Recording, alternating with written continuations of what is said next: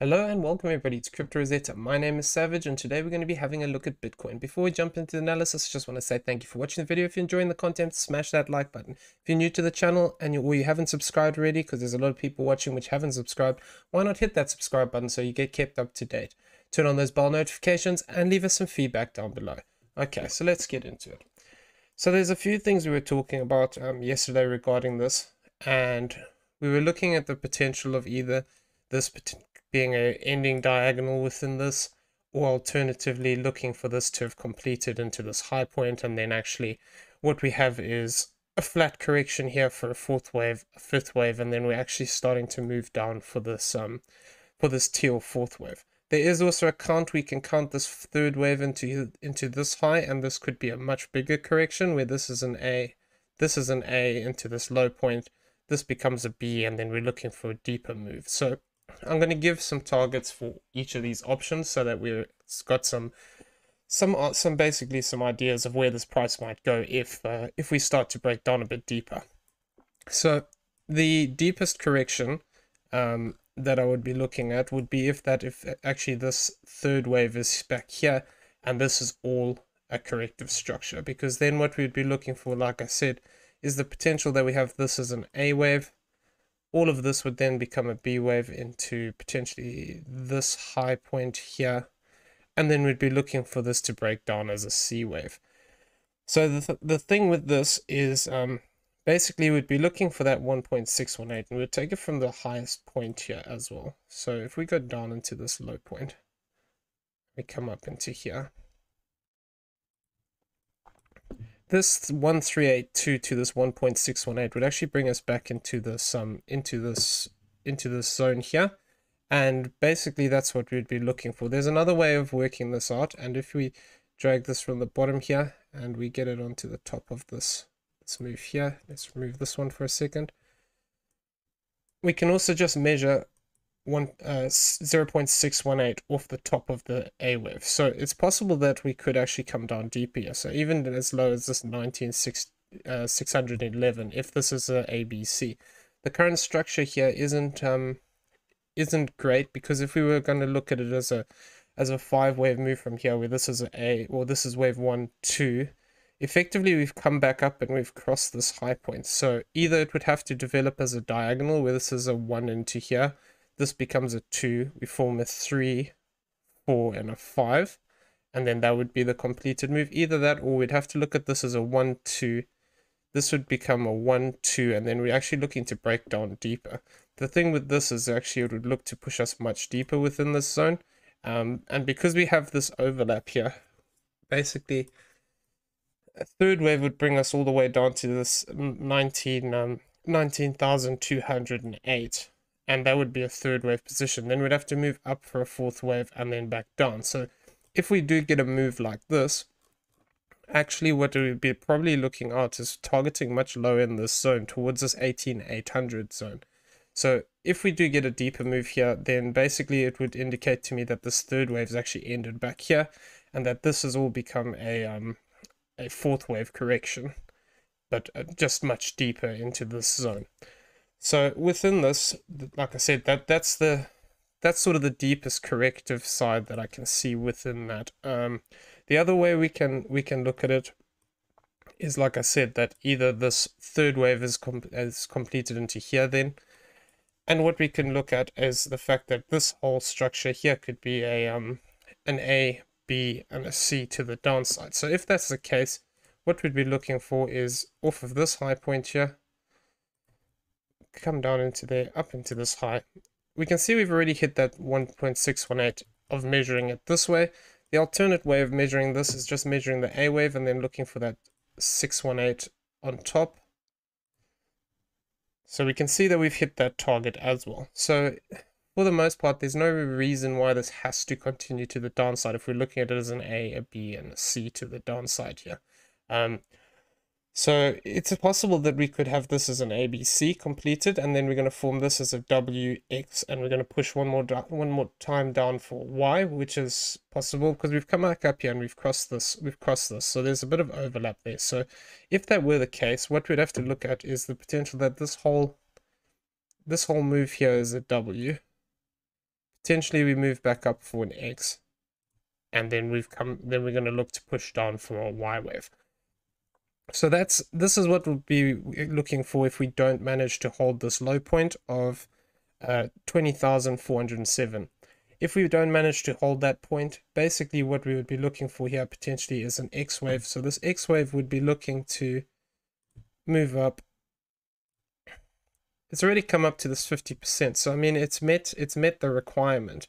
It is also possible that it becomes a bit more complex within this X wave itself, where this becomes an A, we push down for a B, and then we push back up for a C wave, and potentially look to retest this channel line. If that's the case, what we could be looking for is basically, like I said, this as a connector wave, as an X wave. So basically that would then look to the problem with this is that we've already got what looks to be a 5-wave move down here. So I'd be looking for a zigzag at the minimum, and whether that zigzag manages to hold this W wave low will tell us basically whether whether we've completed this X wave and we're looking to push down, or we are basically looking to move up one more time for an additional leg, like we have marked here. I'm going to just throw a fib on the reverse side of this.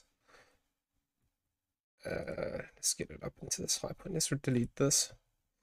So we've actually come down to the 702 already. It is possible we could come back up, find rejection, and push back down towards the 786 area, but I wouldn't really want to lose this 854 at a maximum, this 20,511. If we lose that, it becomes quite likely we're going to set another low here, which could just mean that we're having a flat correction in this X wave.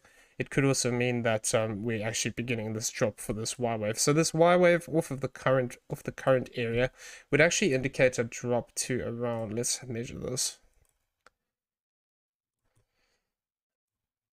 20,087 area. If we do get another 3-wave move to the downside here, we just got to be careful within this, because we've got a 5-wave move here and we're getting an additional 5-wave move playing out here to the downside. Just need to be careful that we don't start to break down from here. And if we did break down more from this position, like I said, it would either be that we're in a bigger ABC pattern like this, or potentially we could look at the fact that I don't really like the structure as a diagonal, just because of this bit here is a bit too overlapping for me, and there's not clear structure here. But we can argue that potentially within this we did complete a diagonal into this high point, in which case that 3rd wave would be here. So at the moment we just need to see how this plays out. If this is the case, what we could do is form basically a triangle here, a zigzag. What was this move down here? Is it 2? It's a bit complex. So it's possible we could actually just form a deeper zigzag here, and we actually look to push down into this 18,800 area, or potentially, like I said, these are the areas we're looking out for. If we do manage to push down into this box zone, we could actually look to break back to the upside from these areas, and then look for this 5th wave. But we need to just bear in mind we haven't got confirmation of it yet, so it is also possible that this move could just complete into here, and this could be the start of a new trend to the downside, where this is a 1, 2, 3, 4, 5. This becomes, it's a bit small. If we come up again, potentially either that or this is a 1, 2, 1, 2, and then we're going to start to break to the downside. If that's the case, I mean, it's hard to say whether this little corrective bit is completed, but if it was completed into this high point, basically a confirmation of a bigger move to the downside would come by crossing this 20,063. If we cross that 20,063, what we'd be looking for is the potential that this is then going to be a zigzag pattern, and basically we have this as a 1, 2, 3, 4, and then we'd be looking for that 5th wave to the downside. From there, if we get a zigzag like this, we can argue it's a W, X, and a Y on a bigger scale as well. But yeah, we should find support within this zone. We got to be careful if we move down past this 19,213. What we'd have to look at then is a bigger structure here, and what we'd be looking for then is this is a wave 1, 2 potentially into this high. a wave 3 down to this 1618, a 4 and a 5, which would look to put us down here in a 5-wave move from this point. So like I said, that does, if we do get a 5-wave move down into this zone, it is fine in the 4th wave scenario where we look at this from back here, but we'd have to be careful on how this reacts from here. If this is the case and we have this as an ABC, once this 4th wave comes in, we want to see structure.